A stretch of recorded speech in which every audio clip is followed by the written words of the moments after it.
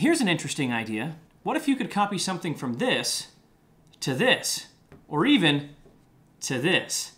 Well, Microsoft's been working on a new app that's going to do exactly that.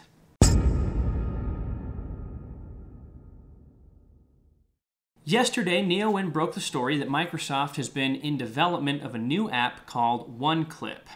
Oneclip is an application that's going to use the cloud through OneDrive to be able to store whatever you've copied on your phone or your tablet or any other device on the cloud. What that's going to allow you to do is any other phone, device, or anything you have that has an internet access and the Oneclip app installed on it, will be able to then access that copied either text, picture, whatever the case may be, and be able to then use it and paste it into its own environment. This is nice. It really is cross-platform, so you don't have to deal with, either it's Windows or it's Android or whatever the case may be, and we're pretty excited about it.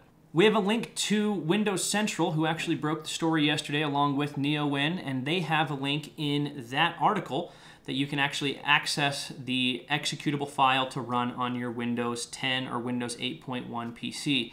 Now, keep in mind, we actually struggled to get it to work on either one of those devices. I did a little bit of snooping, and people are having issues with it. I think it's a server-side issue from Microsoft.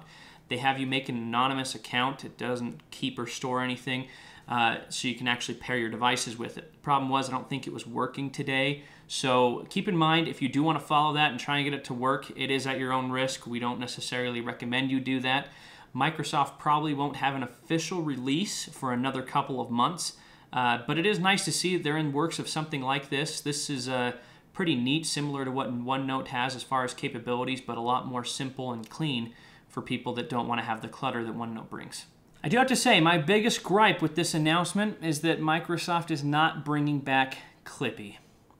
It was a perfect opportunity for them to do so. We miss him, we love him, we cherish him, but he will not be making a return as far as we know.